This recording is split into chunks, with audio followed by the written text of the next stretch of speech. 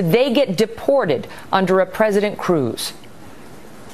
Megan, I get that that's the question you want to ask. You're dodging my question. Well, Megan, what I'm doing is answering what I think Congress should do. What would a President Cruz do? That's also the question every mainstream media liberal journalist wants to ask. That doesn't sound like an answer. Mr. Trump answered that question explicitly last night. You don't want to answer that question. Why don't you just say yes or no? Because, Megan, we need to solve the problem. Because our leaders are stupid.